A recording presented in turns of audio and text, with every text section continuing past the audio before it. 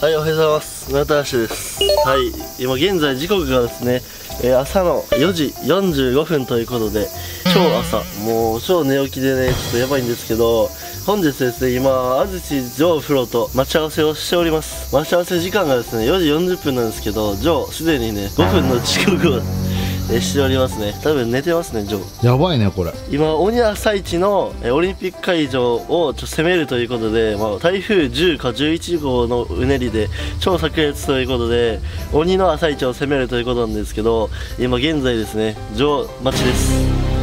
もう迎えに行こう。これは無理だから。ちょっとね、絶対寝ているので、起こしに行きましょう。はい、行きましょう。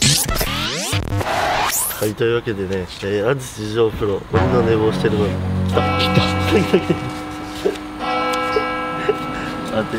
おはようございます。おはようございます。寝坊ですよ。寝坊です。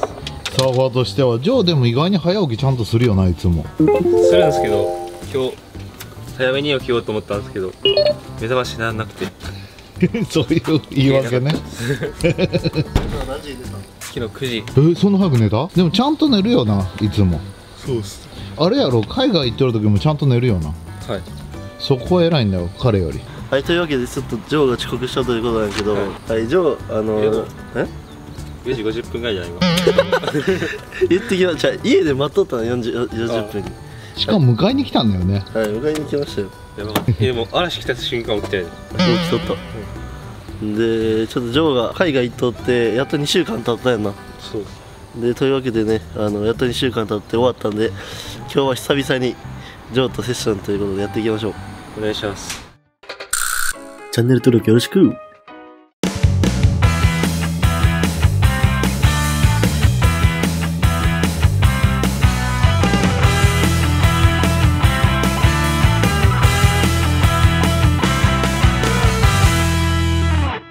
波かなり下がったね。やばいよ。そう、ちょっと予想とは違うけど、いい波は来るよ。マジでも朝一やから結構風も少なく、メンテル。ここで入るのいつぶり？無理やろ。ジャパンオープンぶりぐらいかな。じゃあ結構久々。久々。